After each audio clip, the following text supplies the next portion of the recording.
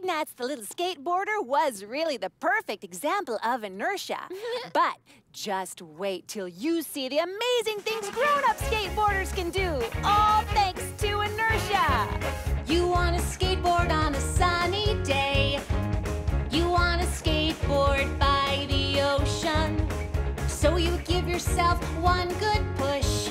Now you and your skateboard stay in motion. You want to know why? I'll tell you why. As you and your skateboard go rolling by. Inertia keeps the skateboard rolling.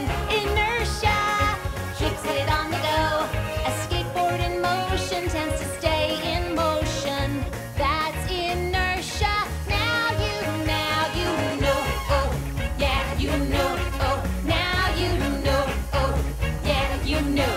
Woo! You skateboard past the schoolyard, past the grocery store.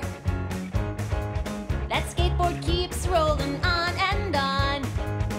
You don't have to push it anymore because inertia keeps the skateboard rolling. Inertia keeps it on the go.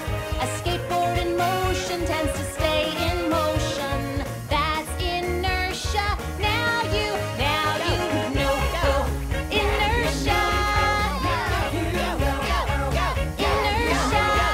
Now you know. All right. I'm a skateboarder. Zoom, zoom. Yeah, me too. Yeah. Thanks, Inertia.